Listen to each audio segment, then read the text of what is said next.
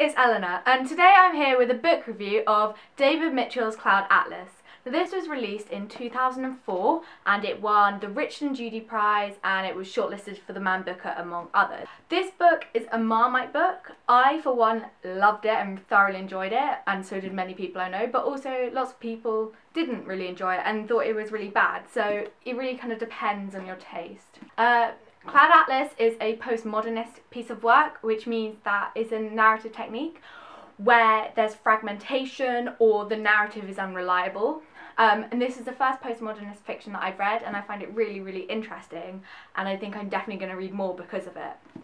Cloud Atlas is basically a series of short stories which are all intertwined with each other. And they range from, I think the first story is in 1850, kind of California gold rush time, but set in, the Chatham Islands, kind of down in the Pacific.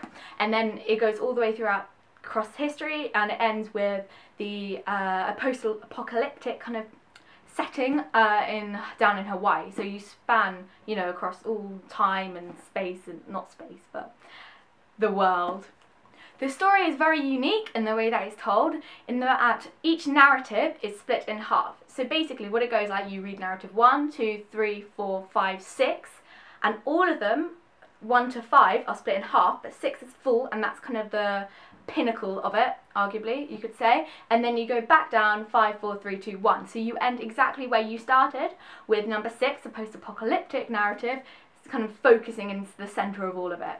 The way that the book was structured, I know, put off a lot of people because they felt that, it cut off in the middle and it wasn't, you couldn't really get into it once you started really enjoying a character. You couldn't, it split and then you had to kind of remember and then go back and everything like that. But personally, for me, I found that it really worked with the type of book because it kind of emphasised the idea that they're all interlinked and furthered the repetitive and thematic ideas within the novel.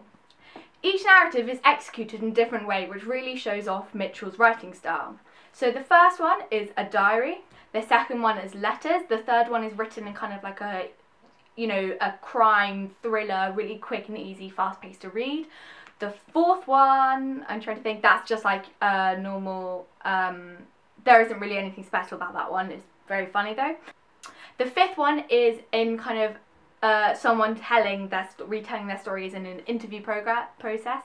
And the last one is the main character, again, telling back his story to kind of his grandchildren, and is a very distinct narrative. Quite difficult to get through at the beginning, but once you get into that kind of style, then you get really used to it and it can be quite enjoyable.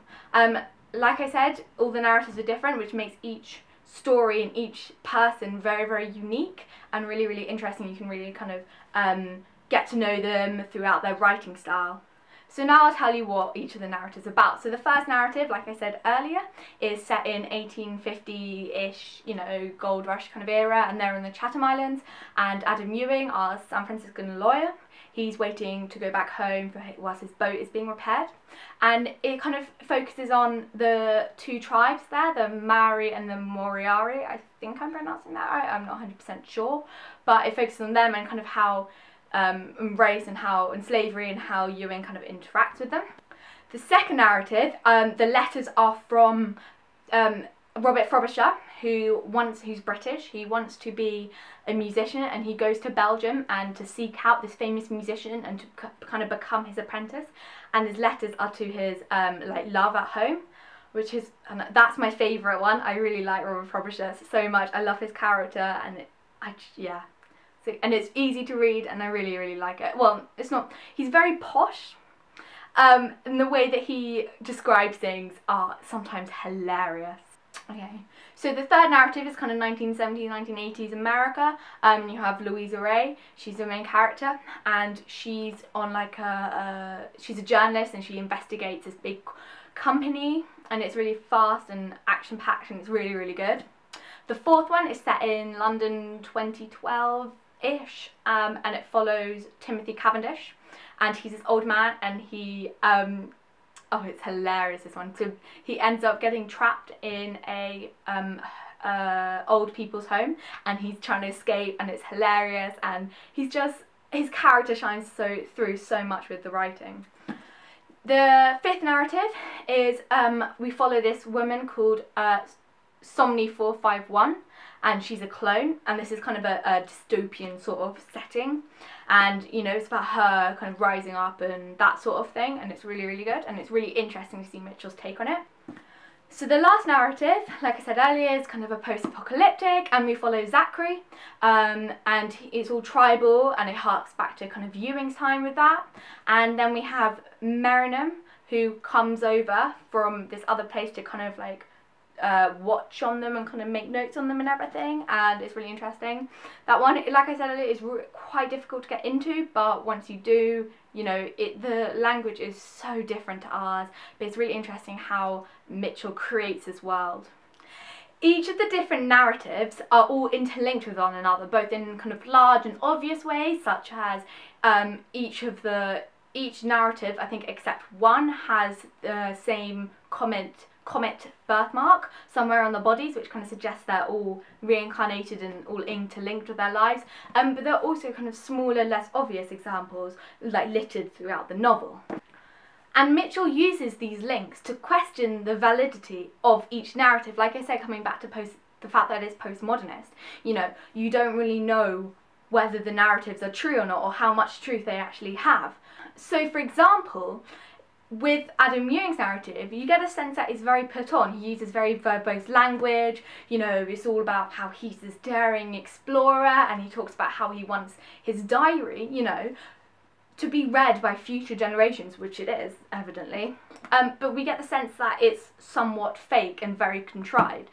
And this idea is repeated later on. So like I said, with Somni, she was simply a clone, but in Zachary's narrative, she's, you know, the same level as our God or our Jesus, and it's kind of suggesting that, you know, these thousands of years, however many years have passed between these two narratives, what gets distorted in human history. There is also a film out, which came out in 2012, I think, called About Cloud Atlas, and I enjoyed it, but I think, you know, it was quite difficult to make a film out of this sort of book, you know, when they're all interlinking, and it does emphasise more on the reincarnation than Mitchell does in his book, but it's still very good. You should definitely watch it, and I really, really enjoyed the soundtrack. The soundtrack is beautiful. I would definitely suggest picking up and reading Cloud Atlas. It's not the easiest thing to read, especially Adam Ewing's narrative. Like I said earlier, it's very verbose, and lots of people I know kind of put it down after they've read, you know, a few pages, because it's just so difficult to get into. But once you're in it, you know, you get used to it, and you get kind of really into the world that Mitchell's creating. So that's my Cloud Atlas book review for today. I hope you enjoyed it. Please let me know if you read Cloud Atlas or any other David Mitchell books. And I will see you soon. Goodbye.